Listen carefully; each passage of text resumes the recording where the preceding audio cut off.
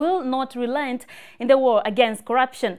The president emphasized that no effort will be spared in ensuring that the vice that has been choking the country's economy is completely destroyed. Here is Chris Sambu with the details.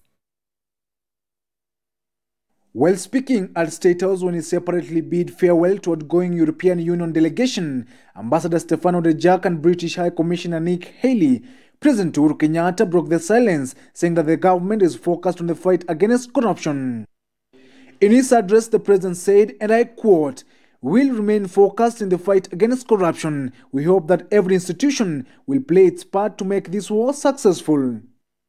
Ambassador de Jack and High Commissioner Haley separately praised President Kenyatta for standing firm in the war against corruption. The outgoing European Union envoy encouraged President Kenyatta not to loosen his grip in the fight against graft.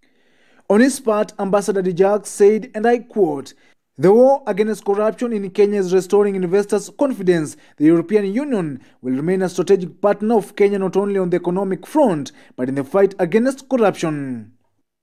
The recent war on corruption has seen senior government officials arrested, including National Treasury Cabinet Secretary Eni Rotich and his permanent secretary Kamau Thuge. The president, however, appointed Ukur Yatani as the acting cabinet secretary after the two were arraigned in court on corruption allegations. Chris Sambu, KUTV.